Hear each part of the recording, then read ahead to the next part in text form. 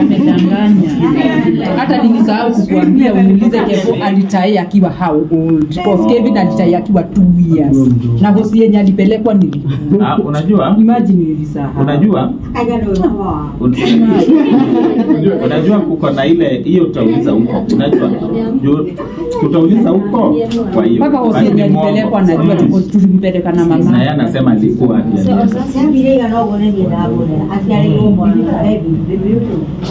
kuna hii nini wakili kuna ukimii kwa according to my knowledge bali niliona ukitaka kupima lakini ameruka hapa about yenye mwaka gani hiyo month ni Kelvin hiyo month aliruka another thing so nyingine naweza okay maybe nitarajia maybe asiye siku nimetajwa kabla tunakabidhi tunaona mwako tuongoze kwa kila jambo tumeomba katika jina la Yesu Kristo aliye Bwana na Mwokozi wetu. Yes, sasa tumesikia at least tumefunga hiyo kesi hapo. Sasa tunangoja tu yenye tunaandika inaitwa submissions. Tunaenda kuifanya kwa siku, wametupatia siku 4 au siku 4.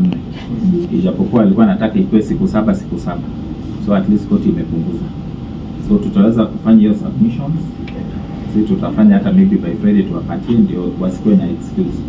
So that after hapo tunaomba koti hiyo wiki inakuja after next week iweze kutupatia uamuzi. So wakitupatia uamuzi inamaanisha mazishi at least can be done within the month. Unaona? Ukienye tunajaribu kuavoid ni hiyo mambo ya kwenda December. Inakuanga hectic pia. So at least tukimaliza hiyo ndio tuanze hizi process nyingine. But unaona hawa wana haraka. Unaona hawa sisi ndio tuko na hiyo haraka, hawa wanaweza haraka ikae na endelee kukaa. The good thing pia tumejua vile huyu Matuata according to him Kenya anatafuta. Juu imeonekana vizuri sana. Ndio unaona ameanza kusema alikuwa anapatiwa pesa watu tunaona. Because hiyo ndio indication yao. Juu wanajua hawa watakosa kusikizwa na koti. So wanajaribu kusema wakikosa at least huyu mzee wanasema ni baba yake ndiye amebaki. Ndiye angaliwe kabla ya Shosho. But unaona hana evidence hana nini. Na unajua uwezo ukageuza evidence. Juu pesa ni pesa. Statement itaangaliwa na kileta kitu ameforge, hii itakuwa kitu ya police case. So I think pali tuko sawa. One thing I know hata koti unasikia nasema hii si kesi kubwa. Ni kesi ya kuamua tu watalazwa wapi. In my view tutapatiwa Kelvin, watapatiwa Eric. Alafu sasa hiyo nyingine tutangangana. And that hiyo ndio tunataka tu kwa hii koti. Mambo ya nyumba Riverside and Road kuna sasa kesi hiyo nyingine tutafanya. Tunaongea na Moroto tulishamwambia, tumeongea na Shosho anajua. Hapa tungangani nyumba tungangani nini. Hapa tu ni tupatiwe tu right tuzike. Tukimaliza kuzika sasa tufungue vita vizuri. And that's why hatutaki mambo mingi ya hapa. Kuna mambo mingi hata tuliuliza mzee. But tunaangalia haitahusiana na mambo ya sisi kupewa Kelvin. Unaona? Because koti mwisho Kenya tu inaandika nini? Kelvin anazikwa wapi, Eric anazikwa wapi, tumemaliza. Haitakuwa hata kitu mrefu. So hivyo ndio tuko. So hiyo on the 16th, nimesema 16th. Itakuwa kwa mtandao. Shosho need to travel kukuja. Tutawaekea link kwa group. Mnaweza angalia tu ndio tupatiwe siku ya judgment. Hata hiyo judgment hatutakuja hapa. Itasomwa tu kwa hiyo mtandao. From there tutatoa hiyo order imewekwa tupatiane huko kwa funeral homes. And then sasa ni nyinyi sasa mtapanga mazishi ya Kelvin. Tumalizane hiyo chapter. Then tufungue chapter ya pili. Hiyo ndio tutafanya. So at this point sijui kama kuna mtu ana swali. Amedanganya. Hata nilisahau kukuambia uulize Kevo alitai akiwa how old? Because Kelvin alitai akiwa 2 years. Na hosi yenye alipelekwa nili. Unajua? Imagine nilisahau. Unajua kuko na ile hiyo utauliza huko. Unajua? Tutauliza huko kwa hiyo. Mpaka hosi yenye alipelekwa najua tulipeleka na mama. Na yeye anasema alikuwa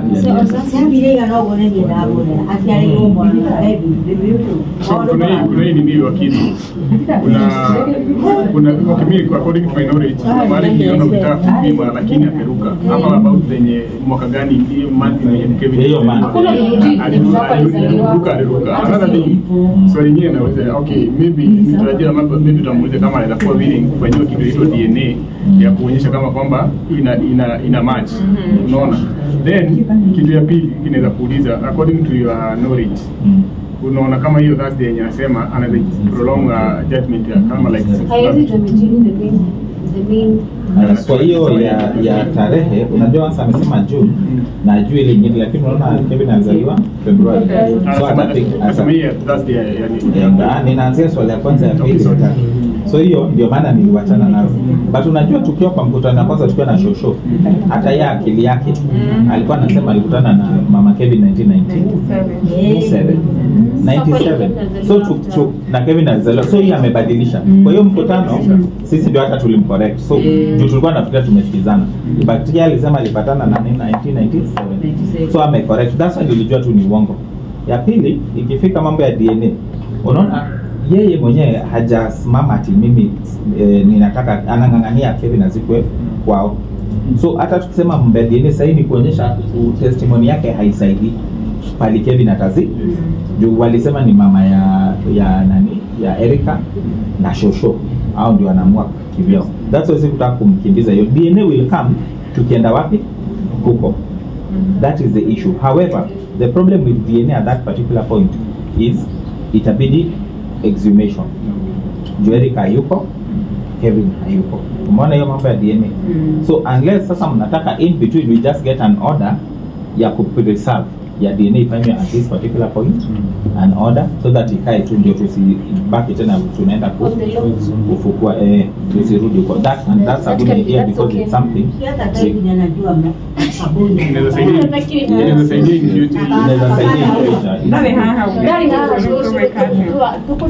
alafu sasa hiyo 16 tukikuja I'm sure court itatupatia a decision within 1 week, haitatupa 2 weeks. You need straightforward. Na umesikia akisema acha anataka kutupatia raka. So that's when my thinking is the next week tutakuwa now, so nyinyi from there mjipange within hiyo wiki inafuata. So now after they give them like granted us permission to bury Kelvin, that means they lose, right? Of course. Can we press charges against them because they really put us through bullshit? You can't press charges because the court will say this is a burial dispute, hata wako na mtoto wao, so kila mtu tu ata bear cost yake.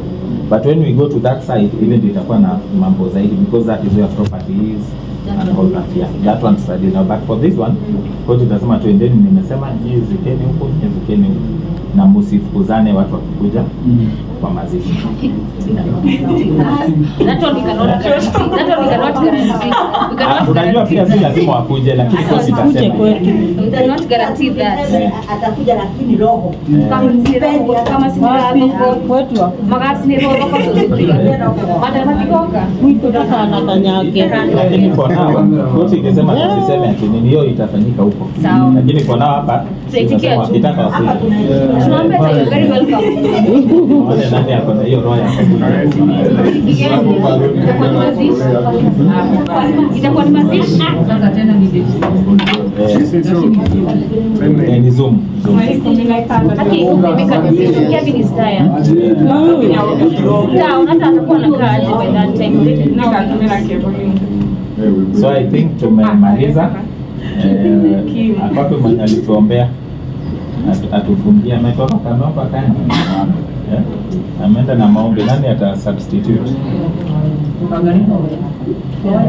Nini wote hapa hakuna mtu anaweza ombea watu. Sasa tunatuombeanga.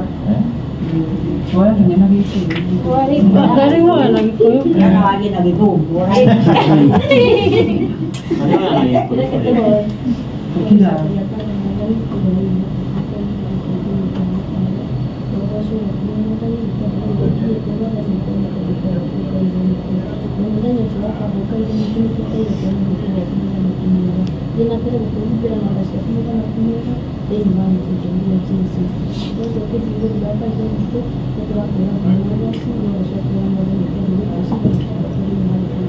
kabisa.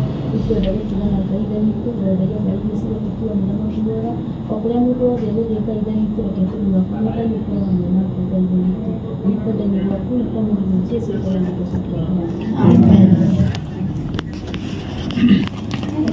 Naonana hiyo tarehe 16. Tunaona hiyo siku ya mtandao. Ni hivi kama tunaweza kuisanya mahali wiki moja hivi ili tufanyika. Tufanye kama prayer, tunafanya kama Yesu Bwana hapo na mafaida. tunafanya kama tuipange kama morning, badala mahali tutaarrange na watu mahali tunafanya to meet tukiwa wote. Hata kama hiyo siku tutakalamikia sisi wakuje tu. Tukuje pamoja sisi wote tuombe maombi ya sio mate. Sawa. Tutaarrange, tutapanga.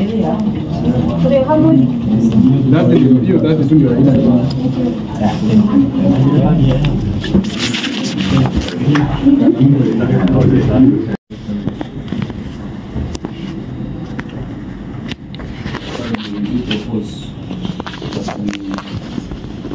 our written submissions that we can be able to bring out most matters clear.